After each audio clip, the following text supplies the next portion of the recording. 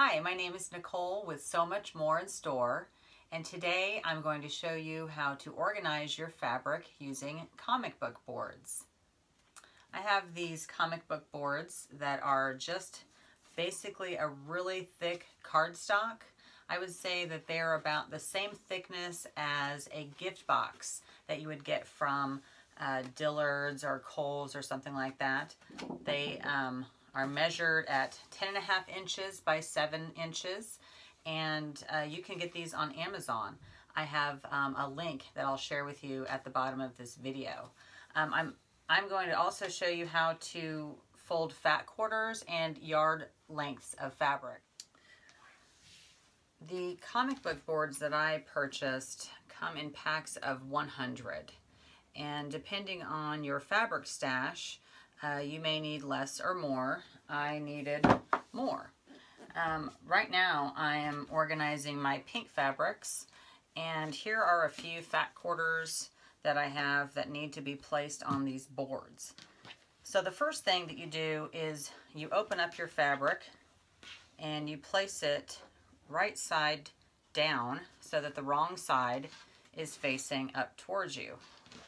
And then since this is a fat quarter, see, I've already used a little bit of this one, but I'm still going to save the piece.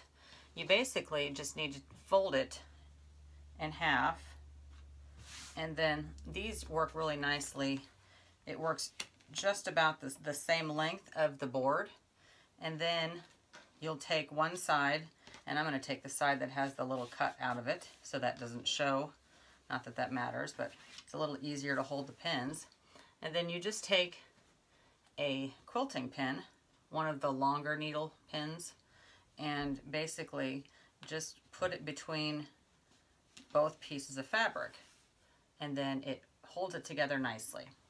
So I've got a stack going right here of some reds and pinks, and you can see how it just keeps everything nice and organized.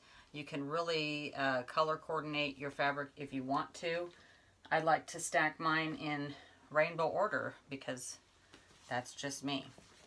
So here is another fat quarter, just to show you one more time.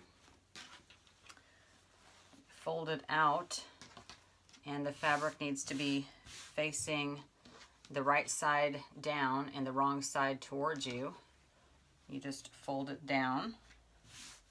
You take a board right in the middle of it and fold it together. And so this is a really simple thing to do when you have fat quarters. When you have yards, you just fold it in half one more time, a couple times, and then put it together.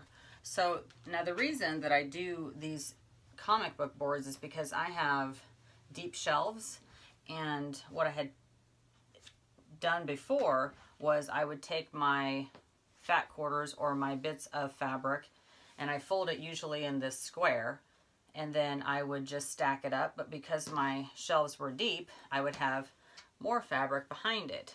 And what caused a problem is that I could never see what was behind the front pack. And with this solution, I can see all of my fabric, and it's not taking up, it's taking up the same amount of space, actually less. And so I'm able to get more fabric in the space and see what I have. So that's a really good solution for me.